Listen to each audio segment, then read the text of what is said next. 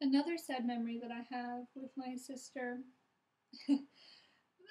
she was very young, 6 months maybe. She's a little baby. And we put her in the bathtub with me. So I was 7. And so we put my sister in the bathtub, and it was like, oh, you're going to take a bath together. And at that age, it's like a baby. So everything, you're like, look, water and soap and ooh, and the whole thing. And I remember that she started to poop in the water.